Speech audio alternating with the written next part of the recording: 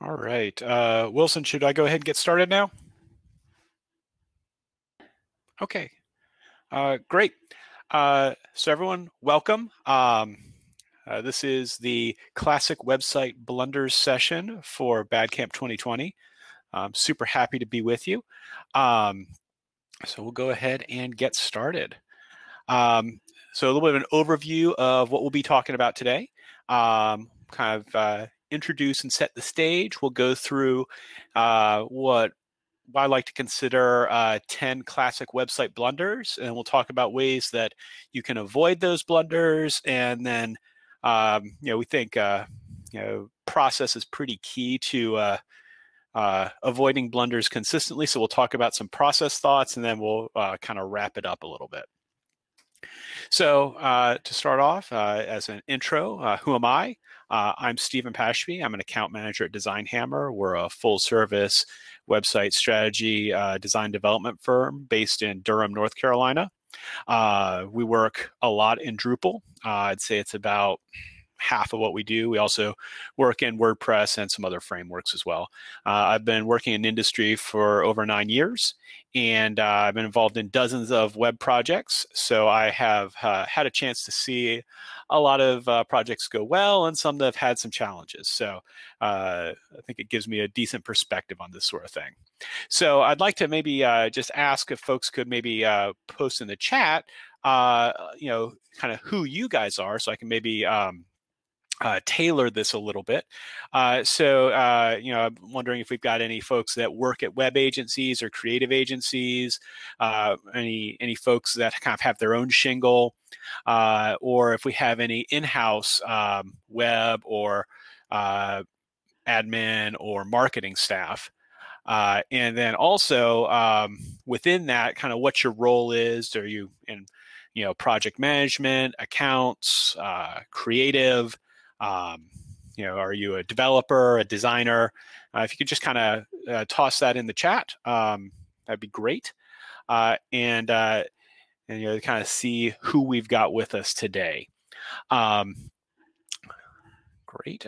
So we got Director of Projects. Awesome. Welcome, Tori. Just if, I'm assuming most folks here have been involved at least a web project before. But some folks might have been involved in multiple website projects, and some may be involved in many, many website projects. So, you kind of have a different perspective as you kind of go through that. And I'm assuming everyone has been involved in a website project before. And, if you've been involved in one and it went well, that's great. If you've been involved in multiples, they do not always go well. And sometimes they can be stressful, and sometimes projects can even fail. So some impressive project management statistics. Most organizations have a 70% project failure rate. On average, projects go over budget by 27% of their intended cost. And a lot of times, budget overrun is the reason for project failure. And then, aside from that, a lot of times projects fail to meet their intended goals. So even if it's finished on time and on budget, if it doesn't work, it's not really a success. And then it's really common that projects end up kind of orthogonal to what the organization is trying to achieve. And 75% of project managers believe their projects could be slated to fail from the beginning. So that's some pretty sobering statistics, honestly. So what I'm hoping to do is sort of talk about some classic blunders that I've seen in my time, and hopefully to give you guys some tools to kind of either avoid or at least mitigate some of the blunders, so you guys can have smooth projects going forward.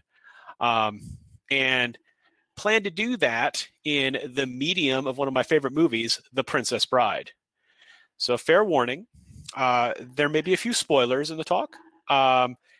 but the movie's been out for 30 years. So I hope that you'll forgive me if you have not seen the movie before. So should we build a new website? Why not? How hard could it be? So our story will have lots of action. We'll have fencing, fighting, torture, revenge, giants, monsters, chases, escapes, true love, miracles. But why The Princess Bride? Well, I mean, in a lot of ways, it's a little bit prophetic, right? Why do you wear a mask? Were you burned by acid or something like that? Oh no, it's just that they're terribly comfortable. I think everyone will be wearing them in the future. So as we are commonly wearing masks these days, thought it might be appropriate. So let's get into the blunders. So in case you are not familiar with the movie, one of the main characters is, one of the main villains is Vizzini, the Sicilian, and he references the classic blunders. And so he says the most famous classic blunder is never get involved in a land war in Asia. And only slightly less known is never go against a Sicilian when death is on the line, which in the movie it is. So in our case, we're going to actually talk about classic blunders revolving websites. So one classic blunder is a lack of a business case. If you've seen the movie, you may recognize this scene. I believe he was in Sideways. If you've seen the movie, you might recognize the scene. Wesley, the gentleman in the middle, has just woken up from being mostly dead all day, and he is asking, he's trying to orient himself, figure out what's going on. So he's, who are you? Are you enemies? Why am I on this wall? Where's Buttercup, which is the love interest? So, it's really common that you see a project, and it's an interesting project. It's got stuff going on. It's trying to do some things, but it doesn't line up with something that the organization is trying to do organizationally. Or even worse, it's sort of a project in search of an audience, because we're usually working with an audience. So it's important to think about, is there a real business case for a project, particularly if you've got, if you're working kind of internally and with an organization, it's one of your own organization's project. A lot of times we'll also, to kind of reference a different movie, we kind of think about it as if you build it, they will come, right? If you build this amazing website, then the audience will just materialize, and that's not always the case. So it's really important when you're thinking about this to make sure that the project actually has a use case or a business need. Because if you don't, you risk wasting a lot of time and money. And if you've got a project that doesn't have a business case, in a lot of ways, it's kind of doomed from the start. So, it's an important thing as you're sort of defining a project internally to take a step back from, what you're trying to do and make sure that this makes sense for the organization overall. So, an example of this blunder that I saw in action was we were talking with a very, very traditional financial planning firm, and it's very much, you would have a relationship with them, have consultations.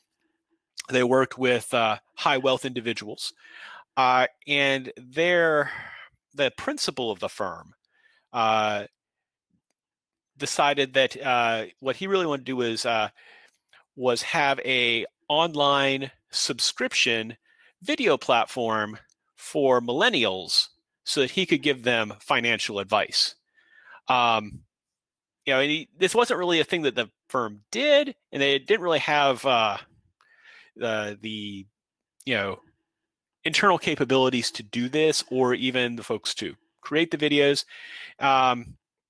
To give you kind of an idea, the first video that was hosted, and I think the only video that actually was ever produced for this, was the principal of the firm explained to millennials how much they could save by skipping their Starbucks for a year. So not surprisingly, that was an instance of a project that lacked a business case and did not go anywhere. So let's move on to our next one: unrealistic expectations. And so it's pretty common that that in our world where we're consuming websites all the time, that folks can get an idea of what they would like, a vision, but maybe it's a little misaligned to the resources that they have access to, either by what their organization can handle or by what their organization is willing to invest in a given project. So I think this really commonly takes sort of two forms. One is sort of, what can we reasonably expect for the resources that this project has? And so some sort of warning signs that this blunder might be happening is, oh, I really like the Apple website. Can you make it look like that? Right? The number of zeros that are involved in Apple's marketing efforts it's a pretty fair number of zeros, right? And so if you're not talking a similar number of zeros, it's maybe the wrong reference point. The other thing that I think commonly can happen is folks have sort of unrealistic expectations by what's a realistic degree of success for the project, right? And so another kind of example of this blunder that I've seen was folks that really want to start their own social network. And we've done a few of these, and we've seen them succeed and we've seen them fail. And frequently, the common denominator of whether something is successful or not is there something in this social network concept that is going to either provide a space for an existing active community, or is there going to be some sort of really unique, compelling content that's going to draw a particular community to it? If neither of these are there, it's really uncommon for folks to actually, upend themselves from Twitter or Facebook or LinkedIn to go to a new social platform just because an organization they happen to be involved with has this platform. So that's a classic blunder that we have seen. So really, you want to make sure when you're defining a project, you never have infinite time and money. So you got to be reasonable what can be done and what can be achieved. So if you're unreasonable, the project may never start, or it may never be completed, or it could just kind of be cut to death with feature creep. So this is really important when you're kind of defining a project, but you got to kind of keep an eye on it throughout. The real thing, a project that doesn't finish can't be successful. So it's really important to keep the entire project team willing to compromise and kind of have reasonable expectations, because stuff's going to come up, things will take longer, right? And if you've got kind of the understanding that it's more important for the project to get finished than to be something that it cannot be, then you'll actually be able to get done at some point, hopefully on budget and schedule. So it's good to look towards similar projects when you're sort of setting your expectations. Insufficient schedule, that is a common blunder. So basically, you got to allow enough calendar time for a project to be successful. Either if they don't, something might be delivered on schedule and it will not be adequate, or they'll fail if they just can't get it done in time. And really, if you kind of sign on to an insufficient schedule, the project's basically doomed from the start. And the more complex the project is, the more this is a thing, right? If you've got integration with third-party systems, if you've got different pieces that have to work together that all have to be built, like those are things that cannot be very efficiently done in parallel. So they really have to be done sequentially for them to be done somewhat efficiently and effectively. So it's helpful, when thinking about this, to kind of take a step back when you're looking at your project schedule and really kind of game plan through the different kind of how the project needs to flow, what the different approval stages are, and make sure that you've got that accounted for in the schedule. Because you can look at a schedule and say, oh, 3 months, that's more than enough time. But when you start to get in there and slice and dice it, you go, oh man, this key stakeholder that has to approve this, he's going to be in Malaysia for 4 weeks, right? And he's going to be hiking or something, won't actually have the ability to approve stuff. And if you haven't thought through all of those pieces, the insufficient schedule can not just be calendar, it can also be when in the calendar. So it can be a real issue that way. So a particularly bad example of this that we kind of sidestepped, thankfully, was a company approached us. They had an important project launch in 6 weeks, most important thing in the history of the company. It was a new website. It would have a integration with an internal registration system that'd be ready in 4 weeks. And so they're talking to us 6 weeks from the launch date, going to have this registration system ready in 4 weeks. They need about 2 weeks to select the firm that they would do this, because this is a competitive bidding process. And they would need 2 weeks to test the final candidate. So we realized that basically at that point, we would have effectively 1 day to do the project. So that's a good one, Tori. It's starting a 3-month project in October, usually a red flag. Yeah, definitely, because there's holidays. It's definitely a thing. So we basically we hit the eject button on that project. But shocker, the site did not launch in 6 weeks. So another blunder is kind of absent or uninvolved leadership. And this one I think is a little more subtle, because you might think, okay, we've got enough time, we've got enough resources, we've got a project that's aligned with what the organization needs to do. But if you've got leadership that just is not involved and they've 100% delegated, that can be a real problem, because it's possible that the project manager working on the project just is not in tune with the leadership, and so what is finally delivered will be wholesale rejected by the leadership. So this is key kind of through all the different stages of a project, because you really need to make sure that leadership is appropriately involved, not in the day-to-day, but appropriately involved, to make sure that what is delivered aligns with the organization and what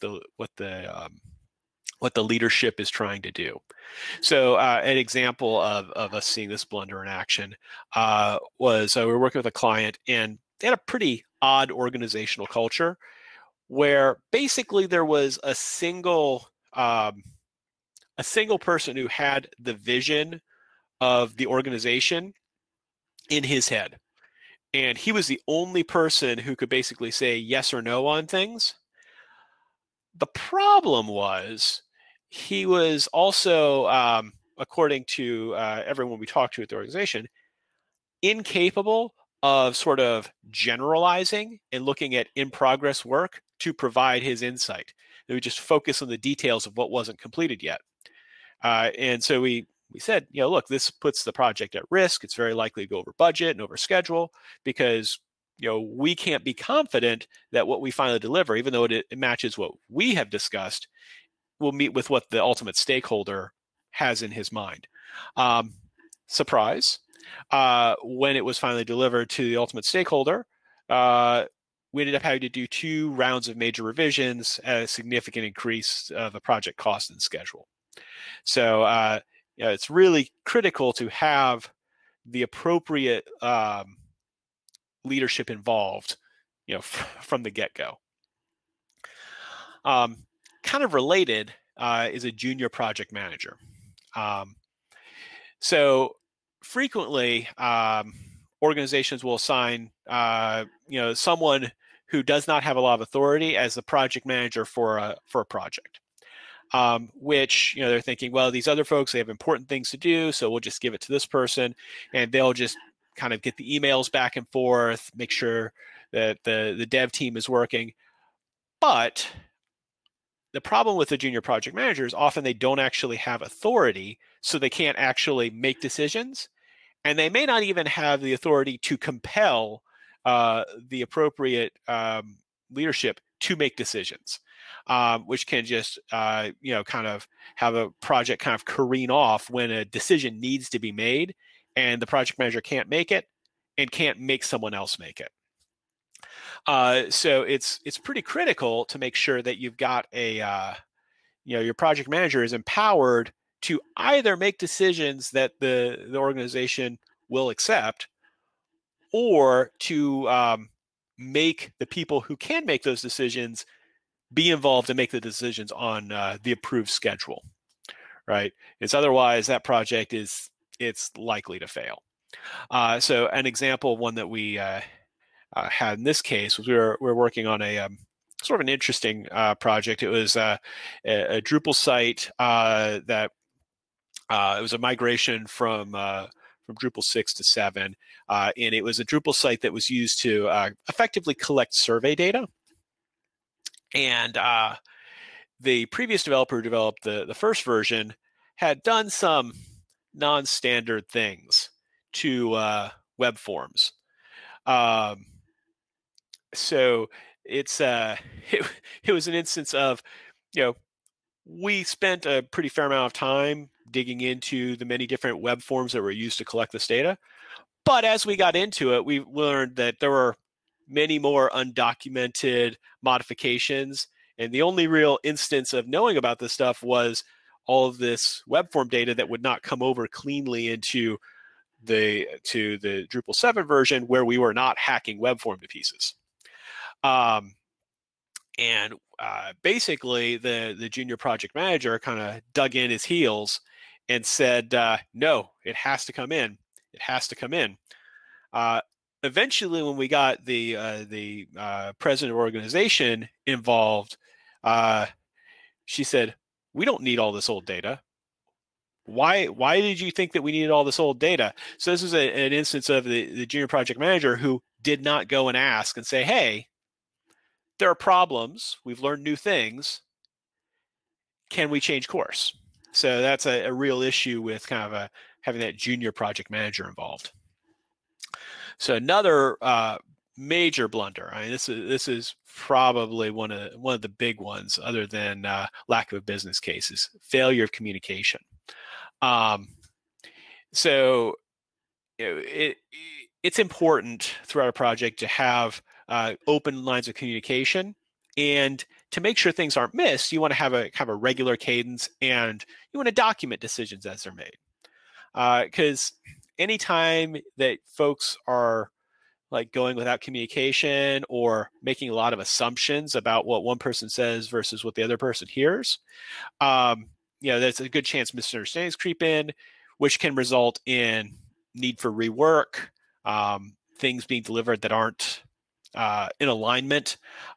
So it's really critical throughout the entire project to make sure you've got adequate documentation, and that can provide the reminders of why decisions were made and when they were made. So meeting notes being circulated and approved,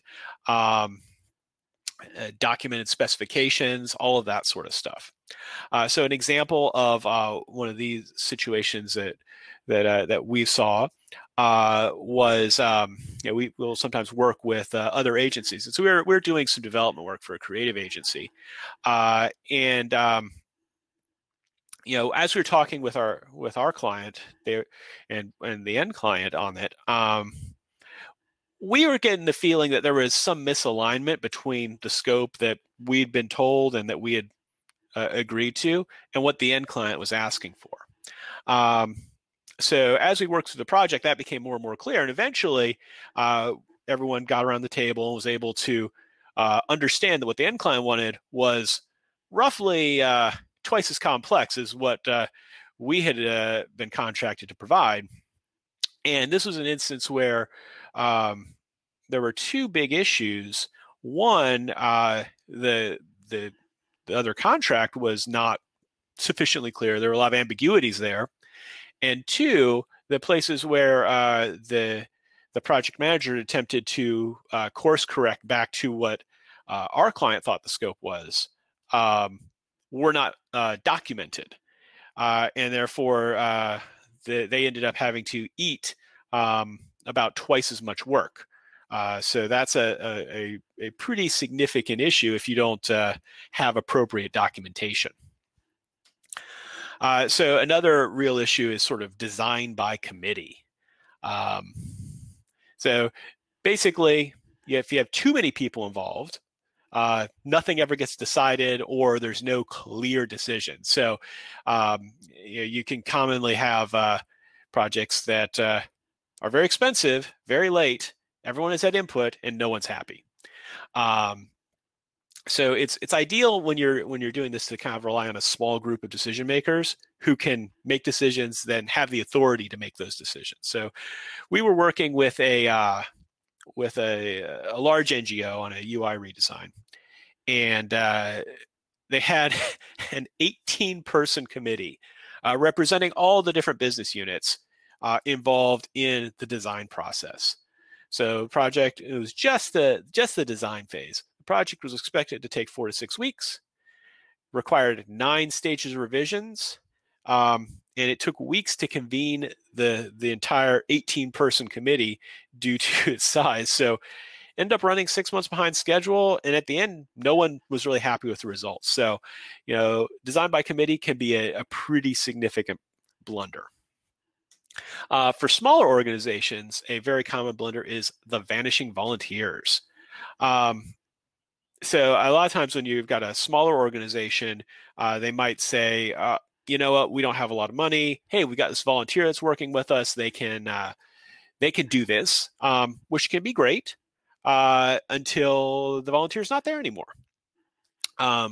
So it can be a problem either if the volunteer gets in over their head and they're just like, well, here is your unfinished project. And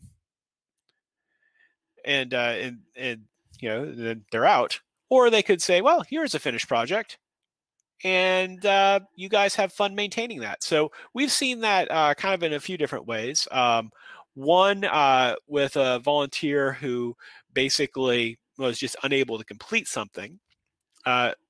Or more commonly, they've delivered something and there are non-obvious problems that then become worse as the site lives and kind of goes about its business. And then another place that this often comes into place is volunteers, since they're working for free, they usually get a lot of control over what technology choices they make. So they might be working in like, hey, here's this thing I want to learn. I will do it for this volunteer project. And, it's a, content management system that 3 people in the world use. And then, once they hand it off and walk away, now the organization is left with a project that they can't support, and they can't even really find someone who does this. So that is a major volunteer. And if you like that one, you'll love the next blunder, blinded by buzzwords. So this is, I think, being distracted from the core goals of a project by like the latest fad or bleeding edge technology. That's not saying you can't use bleeding edge and that there's not reasons to do that. You might say, this is due to our budget cycle or whatever, this is a project that it's a major project. We want it to be have architecture for as good, for as long a runway as possible. So then, maybe you invest some extra up front to make something work. But in the Drupal space, how many Drupal sites actually need to be headless Drupal sites, right? It's not that common. Sometimes you've got performance, you got very specific UI stuff you want to work on. That's great, but not every mom and pop Drupal site needs that. And so we've seen that in kind of a couple of different cases. One, we've seen platforms being selected either because they're the new thing or because this is what an organization kind of knows, rather than being selected because it's a good fit for the resources that are allocated to the project and what the project's trying to do. You know, the things that we've been asked to do with Drupal over the years that we have done, some of them could have been done much more efficiently in another platform. Because Drupal's good at what it's good at. There are other things maybe less good at. I've also seen it where companies like, hey, we have a particular, we're a reseller for this. We need to use this hosting. Like, that hosting doesn't really work with the platform we're developing in, but it's got to happen. So, that's a place where you're going to invest a lot of extra resources doing something for very minimal gain, and maybe even limit the features that can be done. So another, I think, probably key one is ignoring risks. Every project has risks, right? It can be due to, budget, timeline, stakeholder involvement, unknown technical implementation. Everything's got risks, and that's fine. That's part of the business, right? But if you take time to identify risk and then put some potential mitigation plans in place, then when something goes wrong, you're not back on your heels trying to figure it out. You're like, okay, we've talked about this. We know what our game plan is. This is how we can kind of roll forward with this. So, there are a lot of different risks, and a lot of these blunders, sometimes you do have uninvolved leadership. Sometimes you do have to have a very large design group involved. Sometimes you do have to work with a non-ideal technology for the project, right? But by calling those out as risks, you're able to say, okay, we know that this is a risk. And then we know that we can now have a conversation around what are we going to do if this risk becomes a problem. So two risks that I see almost all the time are either integrations with undefined or in development systems, or really aggressive timelines for complex projects and an unwillingness to define a constrained minimum feature set to get it out the door. Like, those are two serious risks that you may be in a situation where you've got to do one of those, but you don't want to ignore it and just kind of stick your fingers in your ear and say it's not going to be a problem. Say, talk about it forthrightly. This is a problem or a risk, and then what do we do if this becomes a problem? So we've talked about some blunders. Let's talk about how we can avoid these blunders. So really, we have a couple different things. We want to make sure that a project aligns to organizational goals. We want to make sure that expectations kind of fit with what resources are out there. Need to involve stakeholders for input, feedback, and approval. Get potential users to help you determine what to do through surveys and user testing, and then follow an appropriate process that's got a good method for communication, feedback, and approvals in place, so that when you're in the thick of it, you actually have a process in place to get stuff done. So aligning with your organizational goals. One of the great quotes from Princess Bride. I like to think about a project as there's maybe kind of three classes of projects that organizations do. So one is, ones that line up directly with the organization's core focus. What are your values? What are you trying to do? This is key. Another one is sort of a discrete tactical initiative. Maybe that's a sub-site or something that a department does. And then another one is, maybe a VP or a director or something. They are just really interested in doing this thing. They've got some resources for. That's maybe more of a vanity project or a boondoggle, right? If you kind of understand how a project fits in with the organizational goals, it helps frame the rest of how you approach it, for good or ill. So once you've got that framed, you want to sort of match your expectations with resources. Right? So you want to make sure, like, you understand what you've got to work with, and then within that, do something that you can achieve. So you think about the difference between something that's like a core organizational project that's going to have, for that organization, a lot of resources, to, a department level project that's maybe, we should really think of this more as a proof of concept, because we're kind of building this with, chewing gum and baling wire. But ultimately, if you're not investing Apple level resources, should you really be expecting Apple levels of polish? In the words of the Princess Bride, get used to disappointment. So you also want to make sure that you've got stakeholders involved, right? From the beginning. So that's an important piece there, right? So you can kind of think about different times when you might want stakeholders involved. So when you're determining technical requirements, when you're talking about information architecture, because there's some potential political considerations there, as well as user considerations, design, definitely, user acceptance testing, and then final sign-off. And so this doesn't have to be the same stakeholders at each given stage, but if you've already sort of teed up the right people at the right time, you can keep your project on schedule and minimize costly rework. So user surveys and testing. I just thought this was a great quote for that. Ultimately, a site's going to be successful or not based on how users interact with it. So, if you don't talk to users through some user survey or testing methodologies, you might end up with something that's organized exactly like an organization's internal political structure, and not in a way that users actually can understand and interact with. So by actually spending time in discovery and planning to engage users, you can help head that off. And so, some common user testing tools are user surveys. Ask users, what do they want? Have users participate in card sorts or tree testing to figure out how the content the site's going to have should be organized.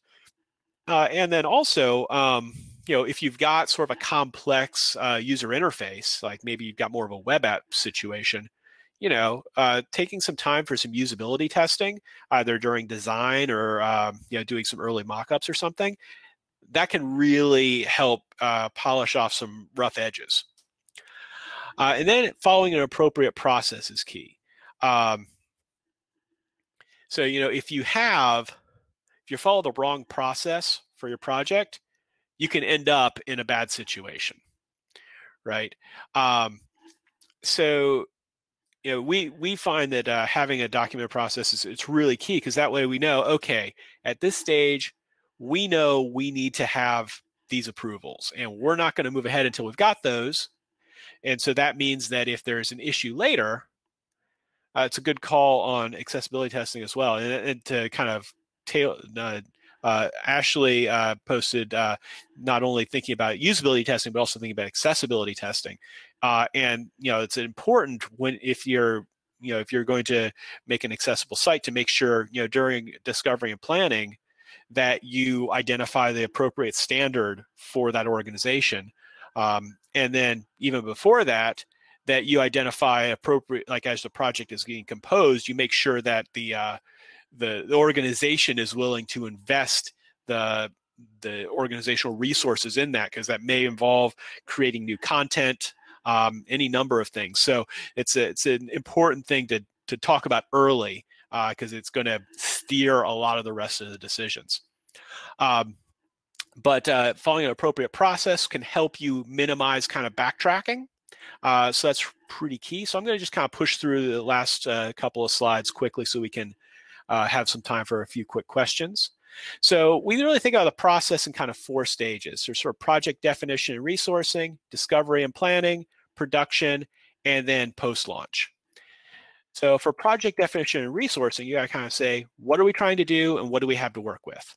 So you want to be able to speak positively to what an organization is doing and why, who's going to be involved, what resources, calendar, budget, or staff time are going to be used, and if you're going to hire outside resources, you need to make that decision at this point. Then there's discovery and planning. So, let's figure out, now that we've defined the project, how are we going to do it? And so you want to document project goals, audiences, metrics of success, determine content strategy and organization, identify specific technology implementations. Are you using Drupal, using WordPress, using Square? And then, go into production, right? And you got to give yourself time to do it right in the production process. So that includes your design process, development, content migration, and testing, right? And if you've got, for example, if you're doing accessibility, you got to make sure that once you've got your content migrated, that you're actually doing appropriate accessibility testing of the actual content, not just the design. So there's a lot of different pieces there, right? And then post-launch, once the site's launched, what do you do?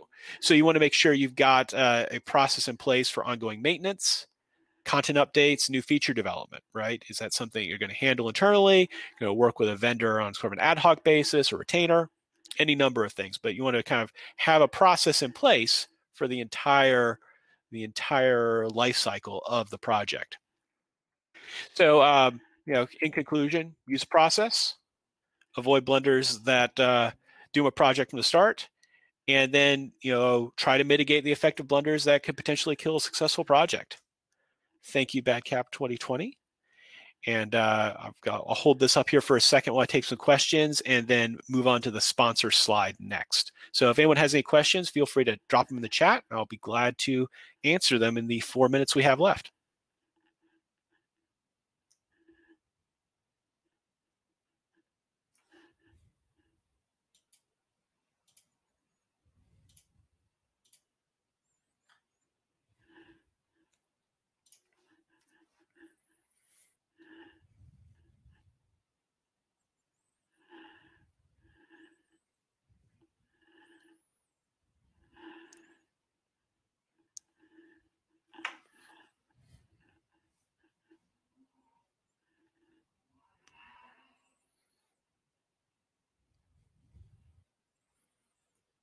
It's odd. I wish that Hopin actually had a little dot to indicate someone was typing. So that's a good question. We do. So the question is, how much formal documentation of the early discovery do we do? It depends on the project. We usually think about a given project. We want to spend about 20% of the project budget on discovery and planning, and that's kind of handles both the discovery and then also implementation planning. We'll usually do it kind of in some stages. So we'll start off with sort of that strategic alignment step with some pretty targeted, a few page briefs that sort of identify the goals and the audiences. And then as we do user testing, we'll kind of build out additional information. And then we'll usually culminate our discovery and planning project to basically allow us to wrap all of the discovery pieces into one document that then has the planning technical pieces of how we're actually going to do what we've decided to do based on the discovery. So that ends up being like a 20 to 50 page document in some cases, but it provides a really good roadmap for the project build out. Another question: do you think having good standards helps avoid a lot of blunders? Are they subject to the same issues of too many people involved, etc.? So I think it depends a little bit. From a design perspective, if you've got good design standards handy, you'll commonly be able to stick within those guardrails pretty easily. If it's a little more green field, then if you have a lot of different people, you can have a lot of conflicting visions. Let's see. Yeah, I think that's mostly it. Let's see. Another question: are there any common DevOps blunders that clients end up committing? Big one, I think, is not making a plan to keep their platform up to date. I just see that so often, and then that's a silly blunder, right? Why don't you have a plan to keep your Drupal core up to date? I think we got time for one last one. given the remote world and maybe even before, what's your impression of remote user testing platforms versus in-person? So we have been using Optimal Workshop for card sorting and tree testing for years. Really happy with it. I think that if you're doing kind of more classical user testing, you maybe get a little bit more from in-person than card sorting. But for like card sorting or tree testing, that I think remote platforms are really good. So that puts us at 1:45. So I think that is time. Thank you, everyone. And if you've got other questions, I'm on Slack. Just go ahead and DM me. Thanks a lot, guys. Really appreciate it.